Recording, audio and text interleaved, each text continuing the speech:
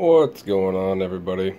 This is a video of my new pfSense router that I just got done building, and a tale of frustration that goes along with it. For anybody who's built a lot of computers, you know how you can have, hundreds or 100 or plus and everything goes smooth, you don't really ever have any major issues. And every once in a while, you get that computer that just hates you and doesn't want to be built. That was this machine.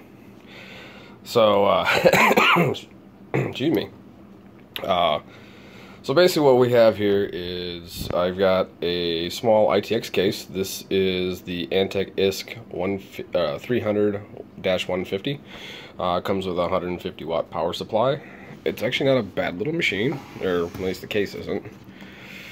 And that wasn't at all any of the problem. If I can get this apart one-handed here. There we go. So, case slides apart pretty easily. It's not too bad. One-handed, it's a little trickier.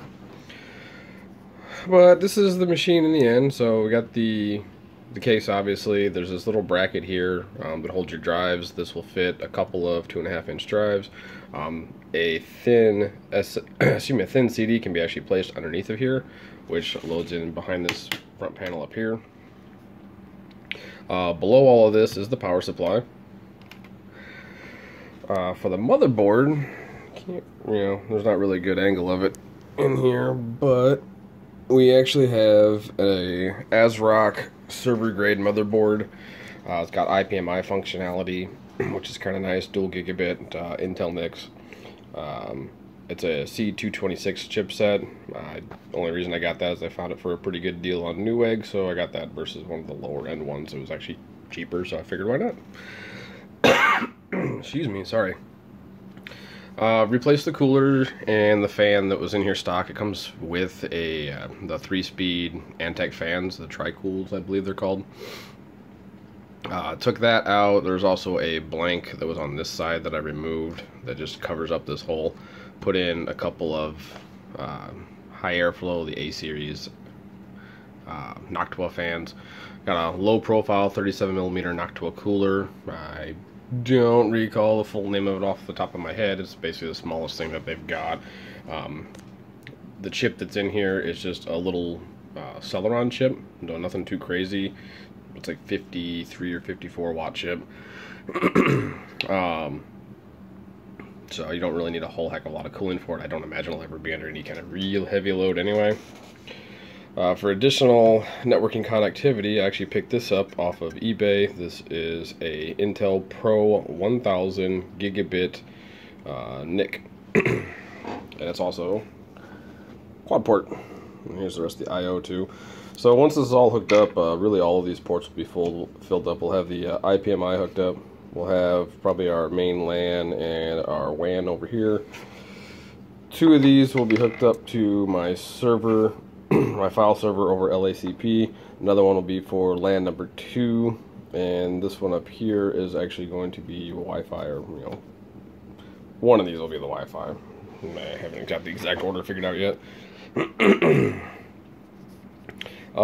So the actual physical build itself wasn't a problem. Oh yeah, this is Intel drive here, obviously. 535, I believe, 240 gig.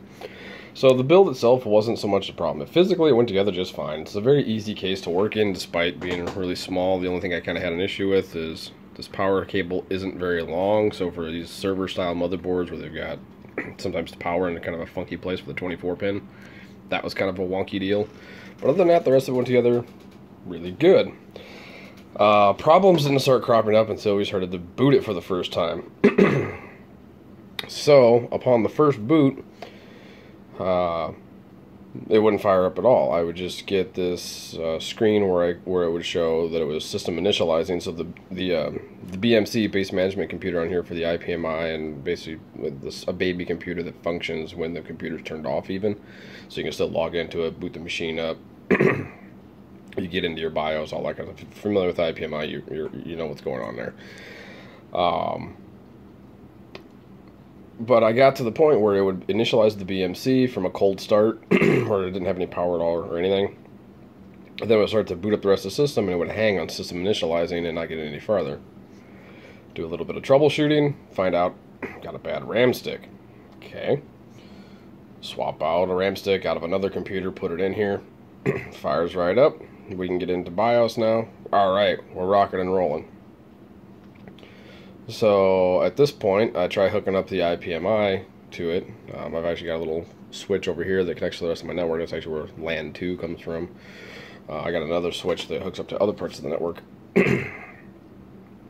So I hook it up, try to get it going, and I can log in through the web interface for IPMI, but anytime I try to use console redirect to actually basically run the computer from my other machine, it won't work. It won't download the JavaScript. Now I could get into the serial console over web, but I couldn't get into just the regular console redirect. I just wanted to use that for installing the OS and doing that kind of stuff.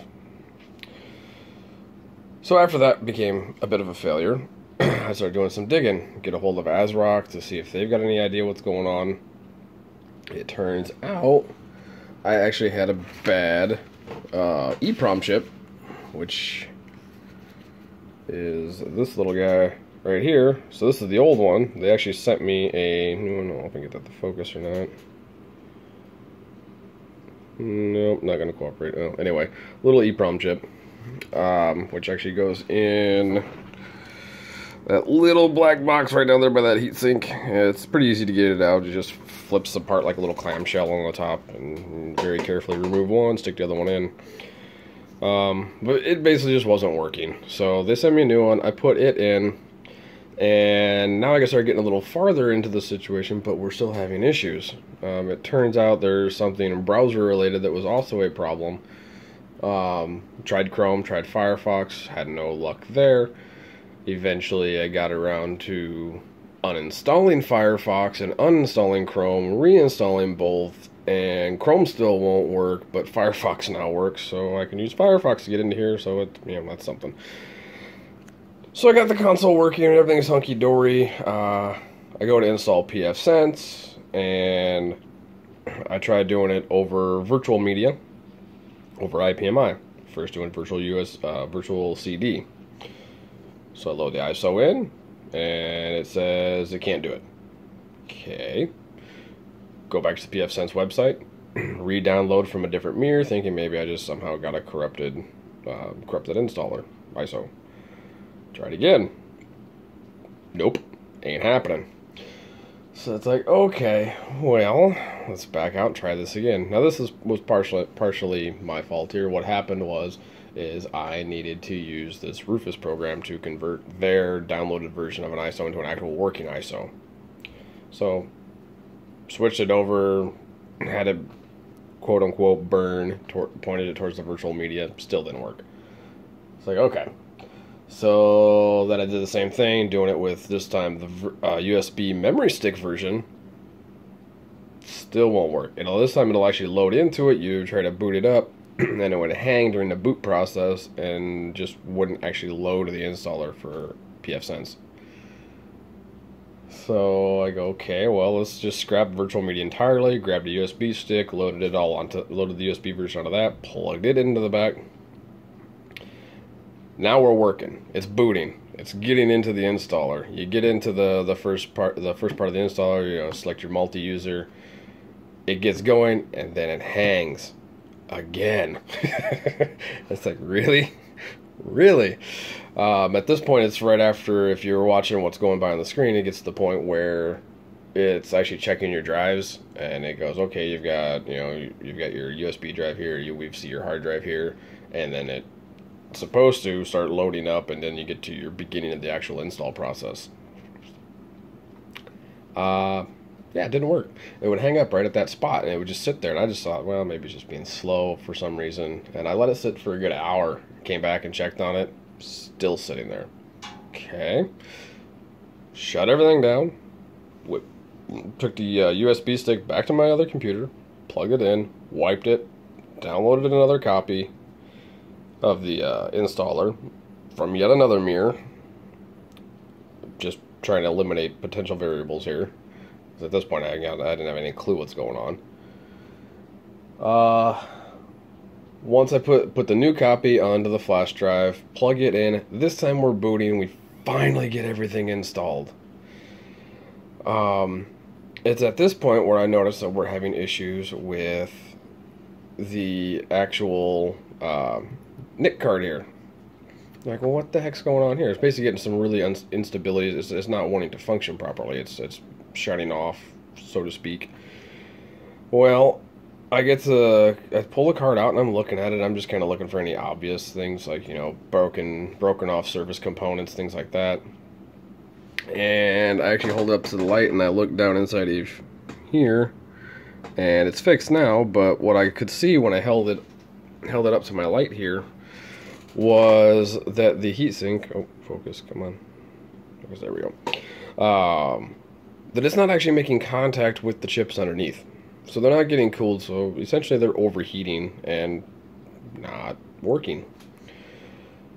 So that's when we bust out the soldering iron.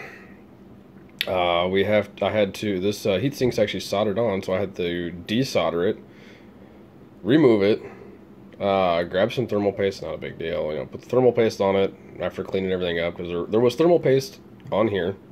It was partially making contact with one of the two chips on here. The other chip came out completely clean. No thermal paste had ever even transferred onto it. So it was built that way. And this is, according to some of the production numbers on some of these chips on here, it looks like this card was built back in 2007-ish. So I don't know how this thing managed to exist for so long and not get thrown away at some point or sent back to Intel. But, you know, whatever. So now it's working, now it's fixed. I've actually gotten this thing up. I've done some testing on it. I haven't fully deployed it yet. That'll be going on probably right after I get done making this video. And we'll get this thing fully up and running, fully tested. I mean, so far it seems to be working okay, which is good. You know, it's better than it was.